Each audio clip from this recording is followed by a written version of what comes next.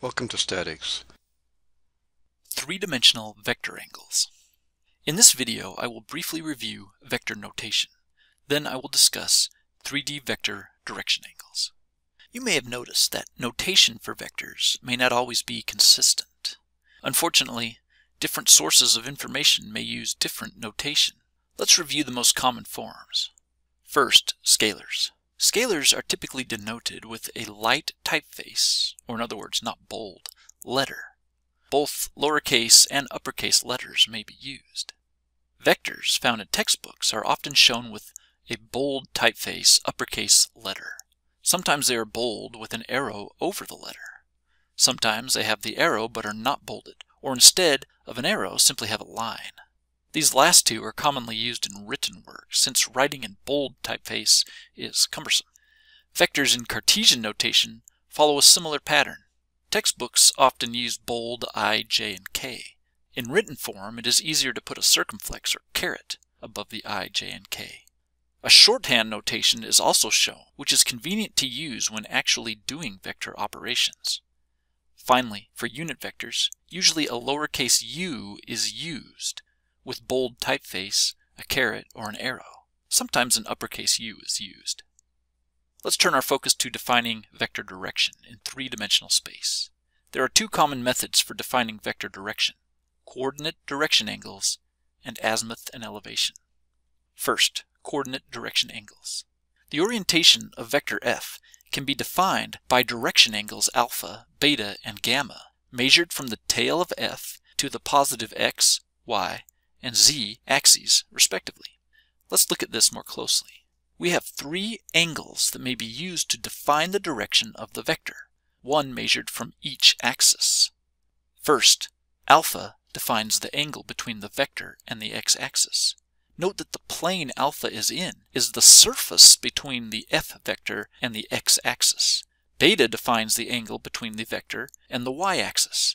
Gamma defines the angle between the vector and the z-axis. Note that alpha, beta, and gamma are sometimes referred to as theta x, theta y, and theta z.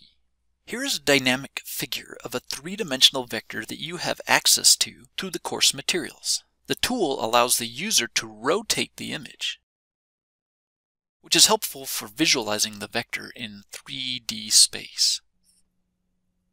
Note the three angles, one from each axis, that define the direction of the vector.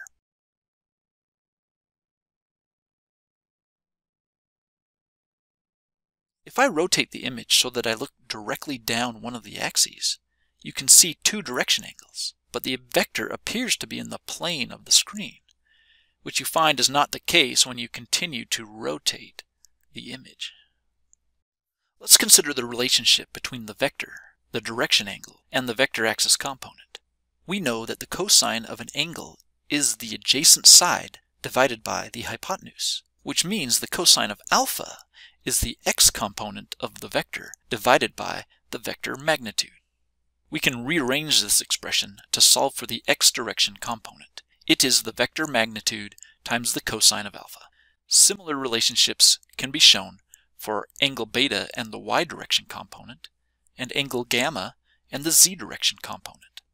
Sometimes we call alpha, beta, and gamma direction cosines because of these relationships. Here is the general form of a vector using Cartesian notation. We can substitute in these force components. That gives us a vector in terms of the three direction angles. I can pull the magnitude f to the front of the equation. Now I have a notation in terms of the vector magnitude and a unit vector. Another way to look at this is to take the equation for finding a unit vector, expanding it, then substituting in these highlighted values. Doing so gives us the same unit vector in terms of the direction angles. So in summary, the cosine of each angle gives us the components of the unit vector. We can manipulate these equations depending on what information we're given to find the remaining variables. For example, if we already know the direction angles and the magnitude of a force vector, we can use these equations to find the x, y, and z components of that force. Let's now find the direction angle identity, which will be a useful tool for us. Here's the Pythagorean theorem for 3 dimensions. We can rewrite it in this common form. Now let's take each term and divide it by f squared. Now the first term is just 1. Let's substitute each of the remaining terms with the equivalent cosine expression previously defined and shown here. We get this identity, which can be rewritten in the more common form as this. This is the direction angle identity. It allows us to find the direction angle, alpha, beta, or gamma, if only 2 are given. It turns out that this is a fairly common occurrence, since only 2 of the 3 angles are actually needed to define a vector, if we also know the vector's magnitude. Let's look at a quick example. A 3D vector, f, has a magnitude of 4.8 kilonewtons, and acts at an angle of 48.2 degrees from the x-axis and 60.3 degrees from the y-axis. Give the angle of orientation of the vector relative to the z-axis. The 48.2 degree angle is alpha. The 60.3 degree angle is beta. We need to find gamma. We will use the direction angle identity. First I fill in the known information. Then I use algebra to rearrange the equation and isolate the cosine of gamma. Finally, I take the inverse cosine of both sides to get gamma. It is equal to 56.1 degrees. As previously mentioned, there is another common method for specifying the direction of a vector in three-dimensional space. This is by using 2 angles, the azimuth and the elevation. The azimuth is an angle in the horizontal plane and is measured from one of the axes in the plane. In the figure shown, the azimuth is the angle theta as measured from the positive x-axis. The elevation is the angle of the vector relative to the horizontal plane. In the figure, the elevation is the angle phi as measured from the horizontal plane.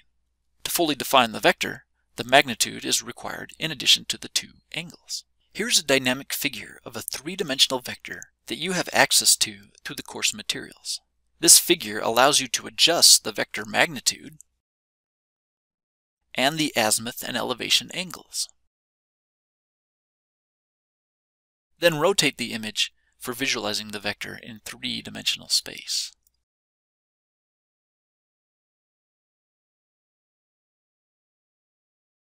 Note that when I view the vector in an aerial view directly above, aligned with the z-axis, I can see the angle theta that is acting in the horizontal plane.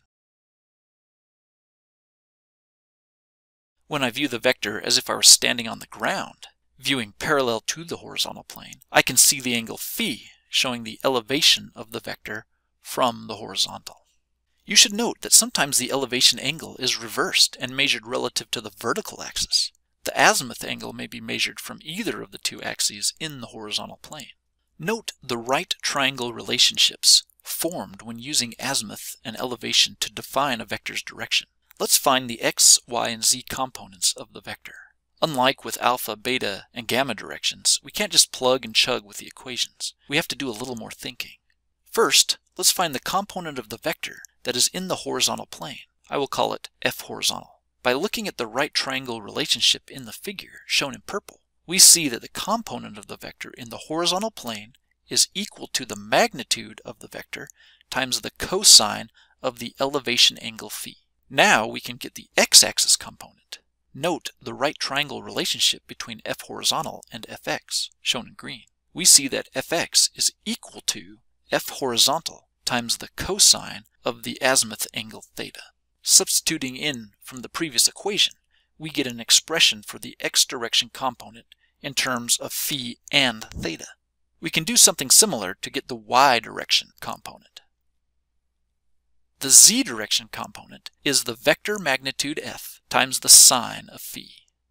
Note that these formulas are only valid for the angle configuration shown in the figure. If you need formulas for another angle configuration, you can derive them the same way we did here.